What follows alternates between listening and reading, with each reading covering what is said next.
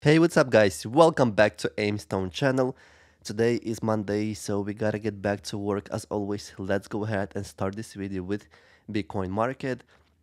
Here we have 4 hourly Bitcoin chart, and as of the time of this recording, Bitcoin is at around $69,600. Yes, Bitcoin has been going sideways in the past couple of days since Bitcoin dropped from like $72,000 to even below like 8,500 bucks. It bounced back a bit, so here we are. We are more or less moving sideways. From a technical standpoint, you remember, guys, the triangle that I have been talking about for quite some time. Yes, indeed, BTC price action broke the resistance of that triangle. In fact, it was quite higher compared to that triangle, but then unfortunately it dropped. But look, we're still higher than the triangle because obviously triangle ended, but it seems like now this time around we are forming another triangle, much bigger one, and this time this is a ascending triangle. Ascending triangle is way more bullish than more or less symmetric ones. So let's see what is going to happen this time around. Additionally, in this 4 hourly Bitcoin chart, we have 100 days simple moving average, which acts more or less as a support. Yes, it seems like BTC has been supported in the past couple of days, about 100 days MA. So I guess that's another positive sign. But let's zoom out even further to this 1 monthly Bitcoin chart because I found some interesting patterns. Yes, it seems like BTC tends to go in cycles. We have massive bull market followed by bear market, 80 to 85% drawdown, and the cycle repeats. But for example, let's just take a look what happened in 2014. In 2014, BTC has been in this bear market where it dropped by roughly 85%, but then when BTC price action broke the resistance, BTC recovered a bit and then it skyrocketed. However, between when BTC broke the resistance and Bitcoin halving, it took 274 days. So yes, BTC recovered a bit and then after that point on, Bitcoin skyrocketed. And then 2018, something similar played out. BTC went into that bear market, Bitcoin dropped by 85% roughly. And once again, whenever BTC price action broke the resistance and between the resistance and the halving, it took 396 days, much longer this time than the previous one. And then 2022 bear market. Bitcoin, yes, that was a vicious bear market. I think Bitcoin was down by 76%. And yes, whenever BTC price action broke the resistance between the break and the Bitcoin halving, it took um, 394 days. So obviously, between the break and the halving, it seems to be like a recovery phase, but the real bull market begins after the Bitcoin halving. And right now we are more than a month after the Bitcoin halving, so it should be quite hot in the past couple of months. Q3, Q4, it should be quite interesting. So let's see. Yes, indeed, guys, strap up your seats because it's about to get wild. We are at the hottest phase of the bull market cycle. So get ready. Bitcoin Fear Greed Index today we are at 72 win greed. Obviously we are lower than we were back a couple of days ago. We were like what, like 76, 77. Yes, it does make sense because the BTC dropped a bit. So if it did, this is actually another opportunity to stack more sats. So we're still down by well like $4,000 from all-time high. So yes, guys, this is your chance. Moving on, just in. Canadian public company DeFi Technologies has adopted Bitcoin as its primary treasury reserve asset. They bought 110 BTC. Yes, 110 Bitcoin, it's not a lot, but this is definitely a step forward. Adoption does not sleep, indeed. Moving on. Breaking Paraguay to sell excess hydro energy to Bitcoin miners as a part of its new economic development strategy. Paraguay's Itaipu hydropower station is one of the world's biggest, yet only 20% of the generated power is used. 20% is not a lot at all. So yes, if they sell excess energy to Bitcoin miners, that would be great. We're going to have more competition among Bitcoin mining, and obviously this is a good thing. Let's move on. Just in, BlackRock and Fidelity have increased their spot Bitcoin ETF holdings to a combined total of 478,000 Bitcoin worth $33 billion. Yes, 478,000 Bitcoin. That would be what, more than 2.5% of all Bitcoin that will ever exist. Yes, and since Bitcoin Spot ETF approved, it has been well like 6 months. So just imagine what is going to happen in next like 3, 4 years.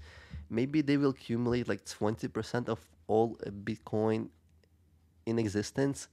It's a possibility, but demand is definitely there. Let me give you guys a quick update regarding Bitcoin spot ETF inflow outflow what happened as of Friday. I know today's Monday. Obviously, today's data has not been released yet. It's going to be released tomorrow. But as of Friday, BlackRock accumulated $178 million worth of Bitcoin. Fidelity, nothing. Bitwise, they sold actually 7.9 mil, and ARK bought 6.9 million. And additionally, Grayscale sold $36 million. That would be the second negative day for Grayscale. But despite that, we have a net flow of $131 million, and obviously it is increasing since $886 million worth of inflow, which took place earlier last week. But look, let's see what is going to happen this week. So, therefore, BlackRock accumulated $17.6 billion worth of Bitcoin. Fidelity approaches to 10 billion, Bitwise 2 billion, ARK 2.6 billion, and Grayscale sold almost $18 billion, and therefore the cumulative net flow would be 15.6 billion bucks. Once again, let's see what this week is going to bring us.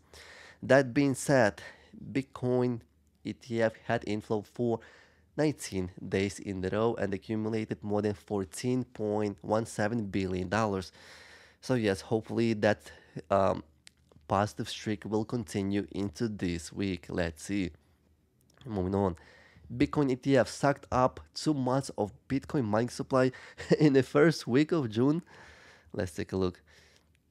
Spot Bitcoin exchange traded funds in the United States acquired the equivalent of the around 2 months of the worth of cryptocurrencies mining supply in the first week of June. With the inflow of approximately $1.8 billion, the 11th ETF bought 25,000 Bitcoin in the trading week between June 3 and 7, around 8 times more than 3,150 Bitcoin has been mined over the same time, according to the data from Huddle 15 Capital. The demand, can you guys imagine what it means? It means that demand is 8 times higher than the supply. So, yes, if such ratio is going to persist into the future, you bet believe Bitcoin will be above 6 figures in no time. That is obviously very bullish news. Alright guys, let's move on, take a look at some interesting Bitcoin charts. Obviously, this first chart we have BTC price action, we have a lower moving average, upper moving average, and then we have all-time highs. And look at this, yes, right now BTC not too long ago broke the previous all-time high, which was $69,000. Now it have been wiggling between like 68 or like $73,000 for the past like couple of weeks.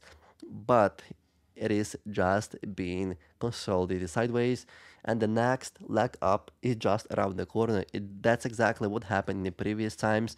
Whenever BTC price action tends to break the previous all-time high, yes, it might stumble a bit and then it will skyrocket. That's exactly what happened in 2017. In 2021, BTC price action literally went through it. It did not even stumble. It just literally was making one high after another. So let's see what is going to happen this time. Another interesting chart. It represents cycle bottoms to cycle tops. Right now we are in this white color. Yes, the bottom was for like $16,000. Right now we are at $69,000. So, and the real bull market has not even started yet. Look, just imagine what happens in the like latest phases of this bull market. Yes, the history speaks for itself. 2017 and 2021 were a massive rallies. So let's see what is going to happen this time. And lastly, let's take a look at this quick video where Raul Paul will give his strategy for this upcoming bull market. Let's take a look. Let's jump straight in because 2024 and the crypto markets has been on an absolute tear. We have seen in the month of May alone 420 billion US dollars added to the crypto market cap. We have seen ETF frenzies, we have seen meme coin mania and the Bitcoin halving. Just to name a few, we're not even halfway through the year yet. I'm so curious when it comes to your strategy so far this year and also your all-star play of the year so far. Arthur, let's start with you. What have we got? Strategy: be long. Don't sell. Don't get shook. Don't use too much leverage. I mean, it's pretty simple. Like everyone knows what they should be doing. Obviously, we all never do it because it's fun to YOLO some bullshit. But at the end of the day, it's very very simple. If you believe that central banks and governments are in debt, will continue to be in debt, will continue to print money, will continue to hand out welfare to buy votes or support from the population at large, then crypto is the answer. Obviously, Bitcoin's the OG thing, and I own a lot of Bitcoin. And then as you move up the risk curve and hopefully up the potential return curve as well, then you get into the shitcoin space. Well, I'm curious to hear from you. Best play of 2024, and how have you played this year? To do absolutely nothing has been the best play of all. And my view is this space goes from 2.5, 3 trillion now. By the end of this cycle, it's 10 to 15 trillion. By the end of, let's say, 2032, just extrapolating the normal log trend of this, it's $100 trillion by 2032. That from here is $97 trillion of wealth that is going to come. This is the largest, fastest accumulation of wealth in all recorded history. Let's assume I'm a total moron, which is a good thing to do, and I'm wrong by 50%. It's still a $50 trillion wealth accumulation.